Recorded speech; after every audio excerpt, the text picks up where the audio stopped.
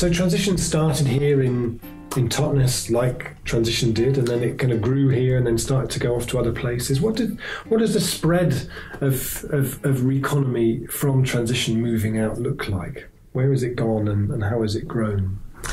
Yeah, it's followed quite an interesting track because we know that it's already been happening in a number of places anyway, whether they call it REconomy or not.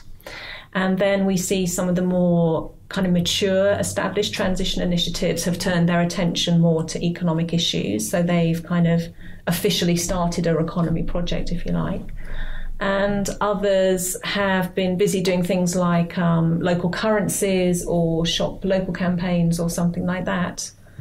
So it looks quite different in different places. And I think what's different is perhaps the scale of ambition. So the places that have been going for longer and are more established are more in a position to connect with the councils and with local business associations and take on something more systemic, and others that are at an earlier stage are starting more slowly.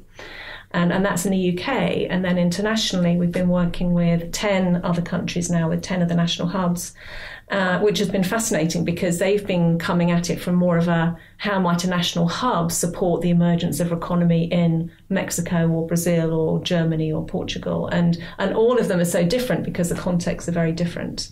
So, yeah, it's really interesting to see those differences emerging. So you've been following the spread of it, and you've visited lots of places that are doing REconomy, and you've been to lots of projects. And out of all of those REconomy enterprises and projects that are starting up, are there maybe 3 that come to mind as ones that you feel best capture that kind of concept?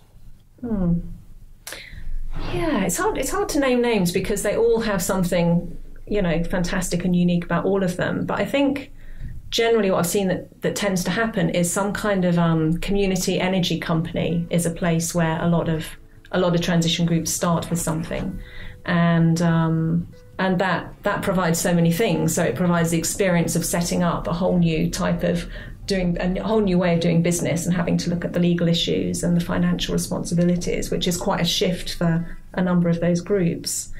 And it unlocks the whole thing about community participation because they can come and actually invest in it and get a return for it. So it's a great demonstration of how we can challenge the current ways of doing business in a way that gets people involved and excited and passionate, and it makes perfect sense to people. So I love those. I think they're great. I like the local currencies are always fantastic because, again, people just get excited about them and they're very accessible and creative and imaginative, and they demonstrate, again, a new way of doing things.